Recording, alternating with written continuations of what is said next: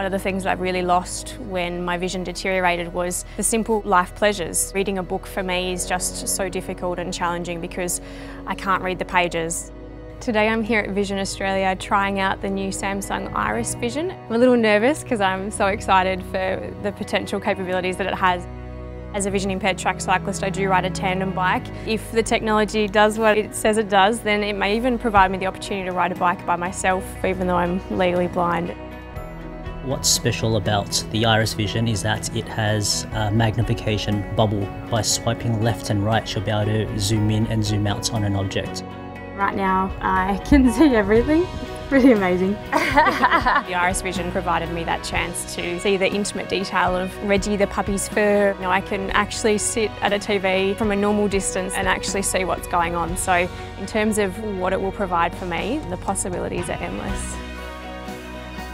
Do what you can is a motto that's out there of pushing boundaries. I suppose my athletic career has really identified with that, being able to push limits no matter what somebody says or no matter what challenges are thrown in your way. This adaptive technology that Samsung and IrisVision have put together really embodies all of that.